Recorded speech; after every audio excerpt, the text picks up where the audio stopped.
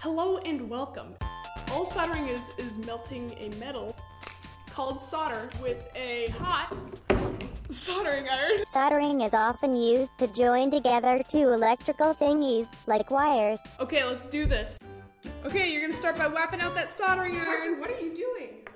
Oops, looks like I forgot something. Zoinks! You're gonna wanna start by putting on a pair of safety glasses. Ho ho! So as to prevent a boiling ball of metal from melting your eyes. Pro tip! It's a good idea to wash your hands before you eat food after soldering, just in case you ever work with solder that has lead in it. This doesn't have lead in it, but tuck it away. Tip!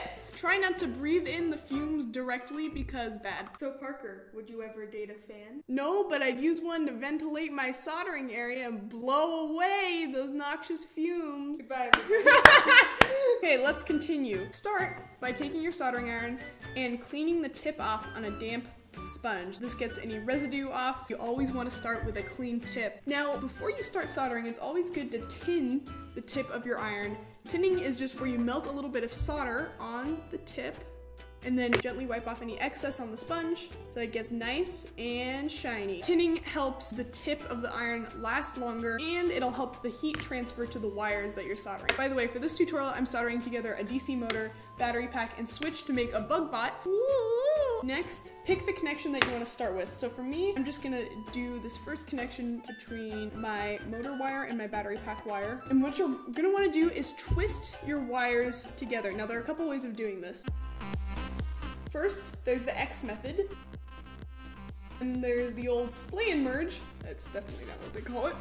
Or there's the old cap and hook method, which I've heard makes really strong connections. So pick the method you like to use. I like the X method personally. I recommend when you solder to hold some of your components in place with the helping hands, especially the lighter ones. It really saves some work. Now look at that. We have a nice little connection ready to go there.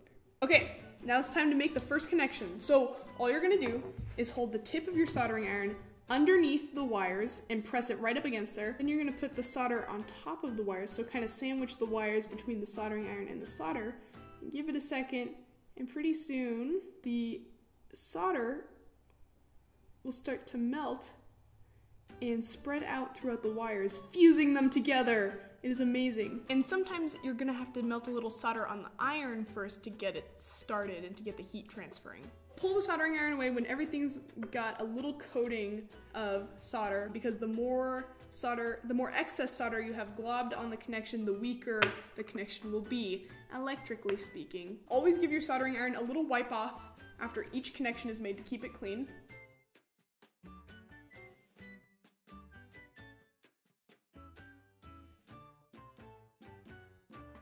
Okay, and then when you're finished soldering, tin your iron once more just to help preserve the tip, wipe off any excess solder, and put her away. It's really, really important that the soldering iron's clean when you put it away so that the tip don't get crisp. All right, that's all, folks. If you need any help, please dial 3. And if you're from Nerd It Girls and you came from the Bug Bot video, then go back to either click or link in the description.